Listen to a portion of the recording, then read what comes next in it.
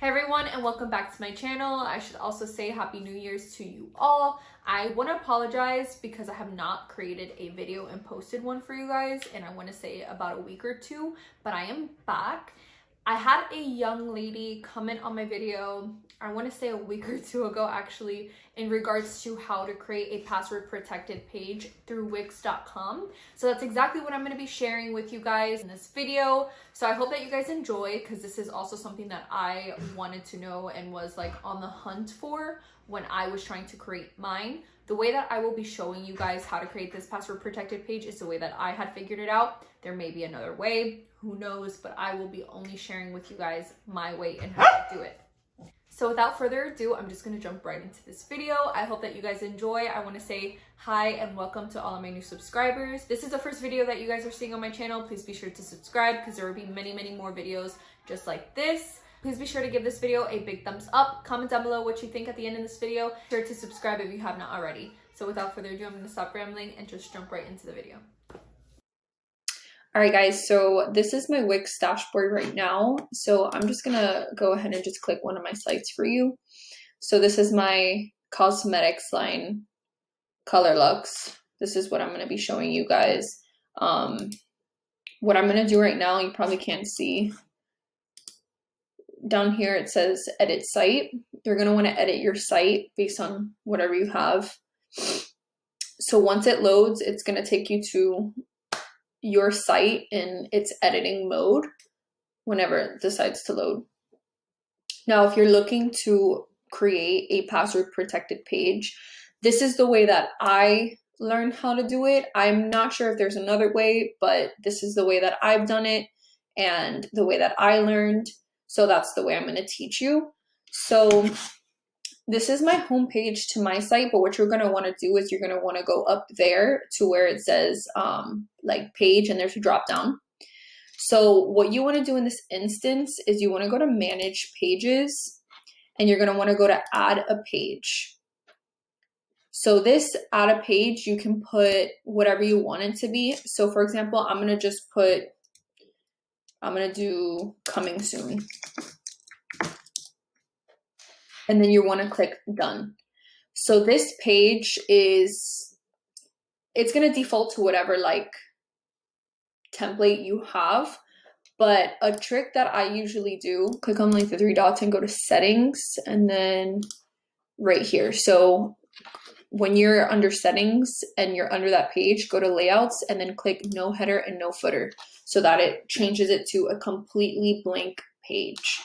So once you do that, now you can edit your kind of password protected page however you want. So you can add whatever picture as the background. You can add just different little elements. So what I usually do, I'm going to go ahead and switch over to my actual password protected page so that you guys can see, because I'm not going to go ahead and design it right now for you guys. You guys should be familiar with how to design. You simply just go to here, you go to add, and then text, image, so forth and so on, buttons. So I'm just going to show you the one that I already have right now. So I already have a coming soon page. Where is it? I think it's this one. So this is mine. This is my coming soon page that I had already created and designed for a previous launch of mine, because this is what I usually do for each of my launches, is that I create this to capture all those emails. So once they type in colorlux.com in their browser, it's going to send them directly to this page. It's not going to show them my home page. That's the whole point of the password protected page. So what I simply did after I did that like whole solely header and footer, I searched on Pixabay like colorful smoke, and I chose this background and I uploaded that as the background. And you can do that by right clicking on the page and clicking change page background, upload your image. And then as for this, all I did was go to the add icon and I went to image uploads, uploaded my logo, which you should have already on your site. And then I put my logo on there, and then I expanded it to whatever size I wanted.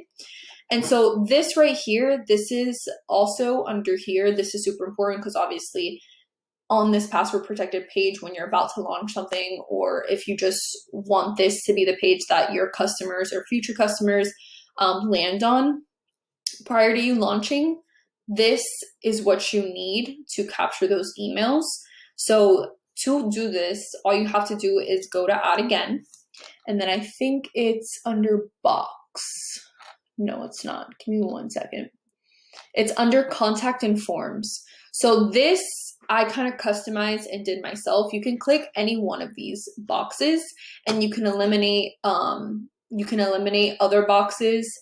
So I have different reasons for each box. So this one's a contact box, this one's a payment box, this one's multi-step, donation, sales lead, job application support, testimonial, feedback, so forth and so on. So you want to kind of see which one fits what you're trying to, what your end goal is. So this one right here is to subscribe. That's essentially what you're going to want to choose because you want people to subscribe to your email list. So for example, this is what I'm going to show you. This green box right here is the one that I had chose to create this. But all I did was I changed the background to like a light gray white, and then I lowered the I can't say that word. Like I lowered so it's not super, super white so that you can kind of still see that background image peek through.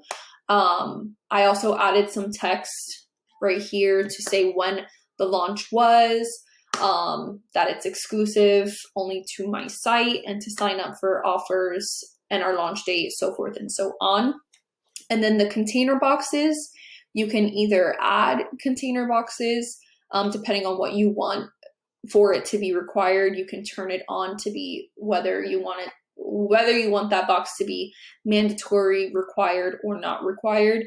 And then their phone number, whatever you kind of want. You can do name, you can do email, phone number. I just chose to do these two. And then you can also add a submit button and then change the text on the submit button to however you want it to be. And then just a simple things for submitting. So this is what I used. And then as you can see, it obviously looks different because I customized it to what I want it to be. And that's exactly what you're going to essentially want to do. Or by all means, you can leave it the way it shows right there. But obviously branding is super important when it comes to your site and to your brand and whatever you are planning on doing with your site. But this is how you create your password protected page. This is the way I did it. Now the trick to this is so that it shows onto your site is by doing this. So the last step after you've created it all, everything looks good. You've checked to see if it's mobile optimized as well, because that's also important because the majority of your customers are probably going to be shopping mobile. Once it's optimized both on desktop and mobile, you're going to want to go back to up here, up to this drop down. And then, like I said, the trick to this, you're going to go back to manage pages, and on your coming soon page, you see how there's like a little I here that's crossed out? That's because currently right now, I'm not launching anything. So I have it hidden. You're going to want to unhide that. And by doing so is by clicking these three little dots and by making sure that it is visible and you're making it shown, like you're showing it to the people.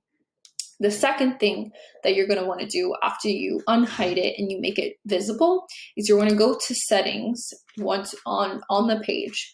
You're going to want to go to settings, and then you're going to want to make, you're going to want to hide it from the menu, and menu is like on your site because this is technically like another page. Hide it from your menu because you don't want like a coming soon page on the menu to your actual home page, and set it as your home page. And then once you actually launch, all you have to do is go back into here, go back into your settings under the page info, and then make your home page and set that as the home page. I hope that makes sense. I know it sounds a little bit confusing, but right now, as of right now, this password protected page, you don't want anyone to see your actual site. So you want to make this the home page that everyone lands on once they click colorlux.com or whatever website that they're looking up. But once you launch that and once you want people to see your actual website, you want to take this down and you want to unset that as your homepage and then set your actual homepage as your homepage. I hope that makes sense. I know it sounds a little bit confusing, but that's simply just how you do it. It's not that hard. It's super simple. I think the hardest part about this is actually just designing your actual homepage, but that concludes how to create your password protected page. Again, I hope that you found this video helpful. I hope that I explained it easy enough for you to understand. I didn't want to actually do it so that you guys can see it right now because my site is obviously live. I don't want to mess up anything on my site, or if someone's currently live on my site, them see this password protected page. But if you guys have any more questions, please feel free to either comment down in the comment section below. I love responding to your guys' comments. Give me some feedback on this video.